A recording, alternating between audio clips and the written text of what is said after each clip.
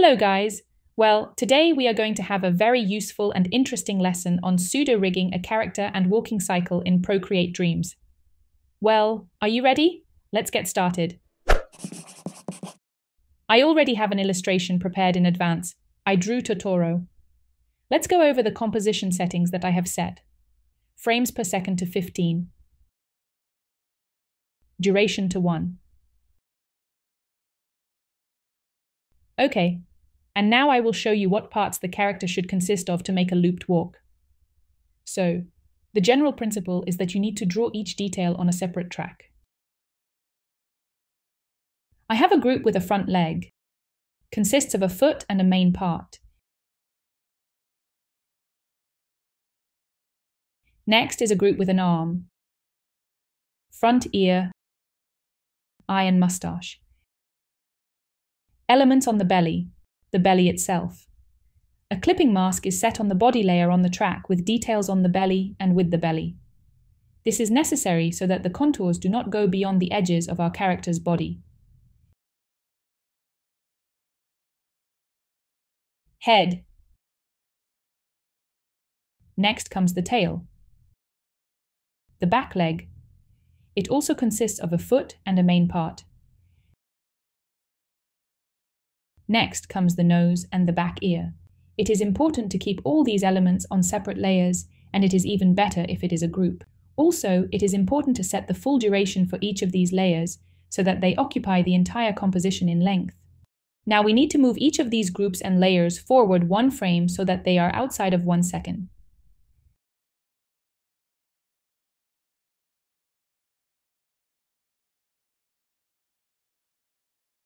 Now go to the timeline edit mode and click on the group.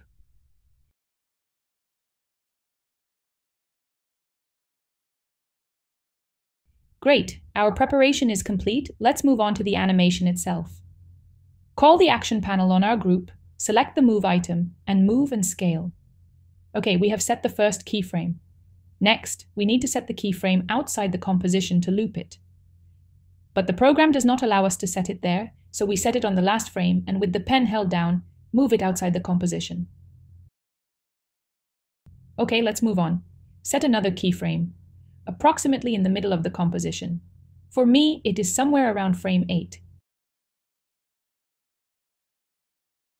Next, go to the 4th frame. Also set the keyframe and move our group up a little. Great, we do the same for frame 12.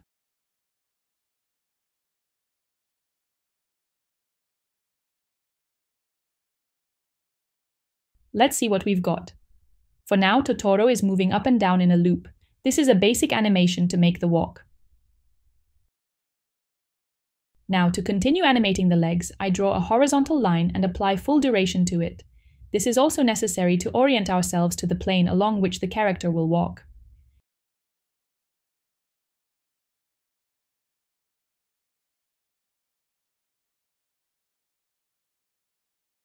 So, we open our group and find the layer with the belly.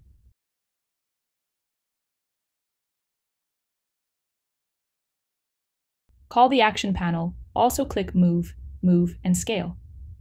We have the first keyframe set up. Now, by analogy with the previous one, we will set the keyframe on the last frame and move it beyond the first second. This will make the animation looped, without pauses.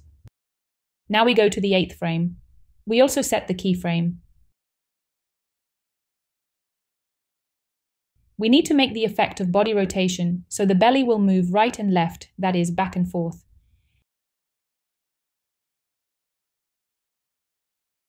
And on this keyframe, we move the belly to the right. Because of the mask, it does not go beyond the boundaries. Let's see what we get.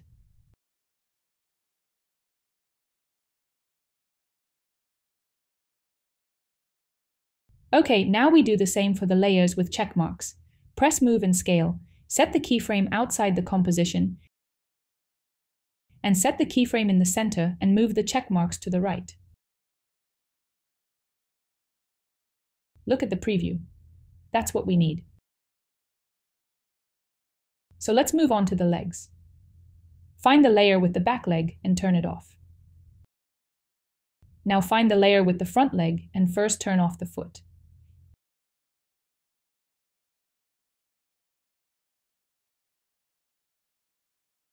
And then we also apply move and scale to the group with the whole leg. Set the next keyframe outside the composition.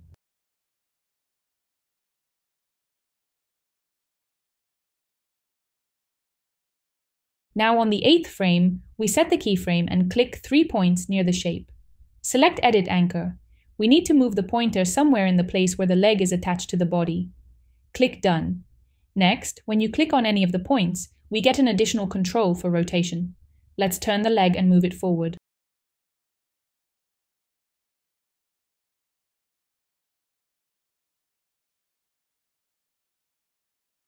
Let's see what we've got.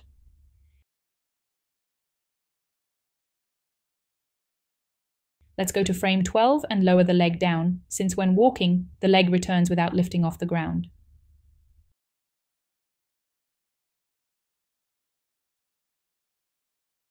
Let's see what we've got.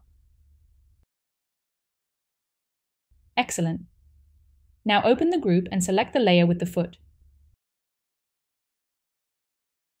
Also apply Move and Scale. Set the keyframe outside the composition. Now let's move to frame 9.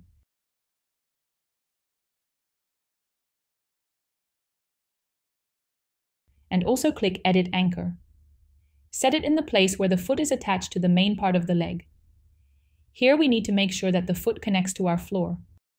I didn't finish the figure a little, so I'm finishing the shape so that there are no gaps.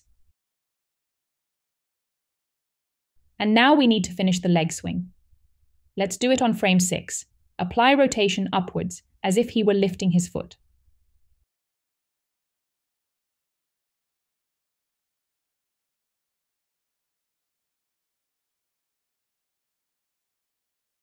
Look at the preview. I want to edit a little and make the angle of the foot a little higher.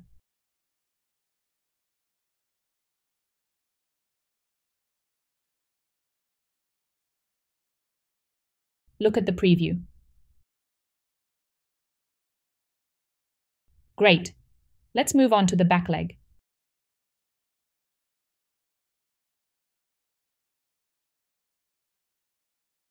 Let's hide the track with the foot in the same way. Apply Move, Move and Scale to the group itself. Make a keyframe at the end of the composition, move it outside. On frame 8, set a keyframe, click Edit Anchor. Move the pointer to the place where the leg is attached to the body. Now we can apply rotation and move the leg back.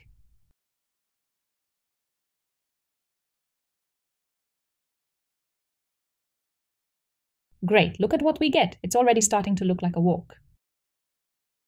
For the back leg, the return back should also touch the floor. So somewhere on the 5th keyframe, move the leg a little lower.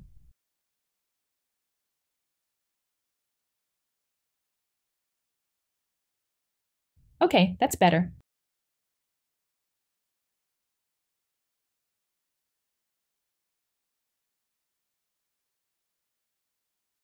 Now turn on the layer with the foot. Apply Move and Scale.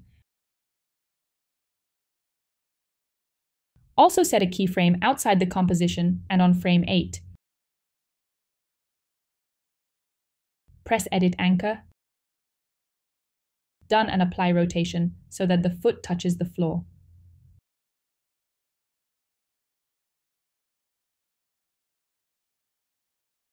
Great.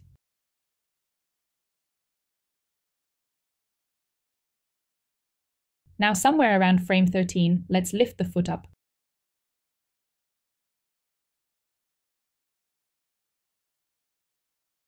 Let's see what we've got. Okay, our character is already walking. Let's continue animating all the parts. Now let's move on to the arm. Find the right layer. First, I move it forward a little. Okay, now apply Move, Move and Scale. and also set the same keyframe outside the composition. Go to frame 8, here press Edit Anchor and also move it to the place where the arm is attached to the body. Next, turn the arm back and move it. It should move about the same way as the back leg.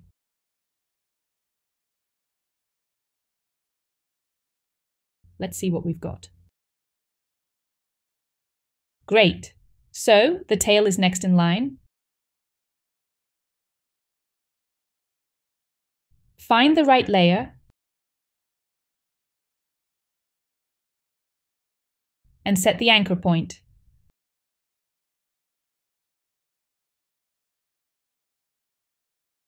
Call the action panel, press Move, Move and Scale.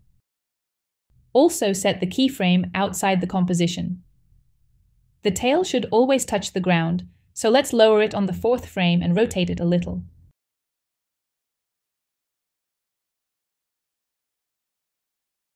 Then, when the body goes down, the tail is fine.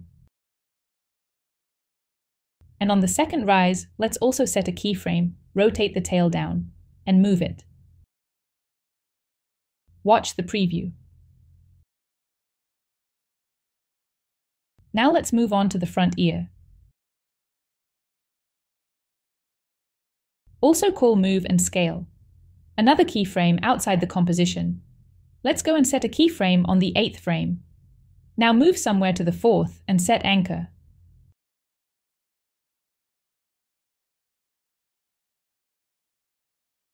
Move it forward and rotate it forward, approximately where the back ear is now.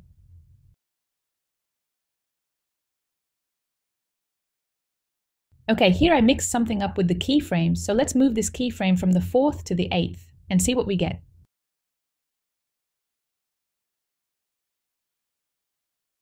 It's time for the back ear. So let's also set keyframes on the 1st frame and on the last one outside the composition. Next, in the middle on the 8th frame, we edit the anchor and turn the ear back.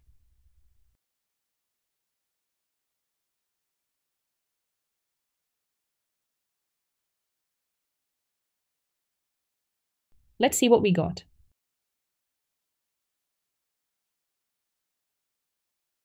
Okay, now we select the group with the eye and mustache.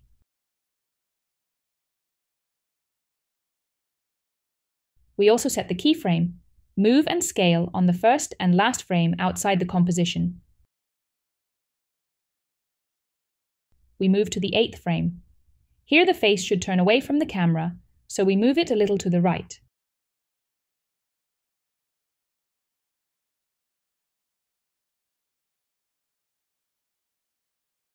I also set the anchor point closer to the nose.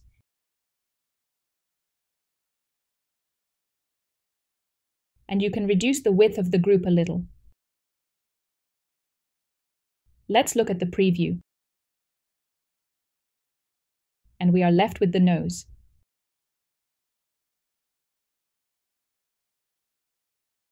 Everything is similar here. We set the keyframes on the 1st and last frame outside the composition. And we go to frame 8. Here we change the anchor, somewhere in the place of attachment to the head. And also reduce the width of the nose. It should be as if it is turned away from the screen. And now let's look at our final preview. This is the animation we got today.